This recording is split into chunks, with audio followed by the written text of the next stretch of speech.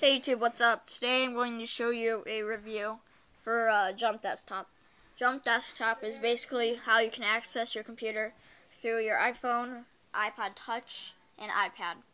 So what you want to do is you want to go ahead and open up the program. And since I already have it set up, what it will do is you have to set it up on your computer. There's this application you have to download. And basically now you can access your computer on your iPad. So basically, here's a little cursor. I don't know if you guys can see it, it's right there. So basically, you move it around with this circle thing. And when you want to open up something, so basically, if I want to open up Safari, I'll go like that, line it up, and click the little circle. And it should load up like that.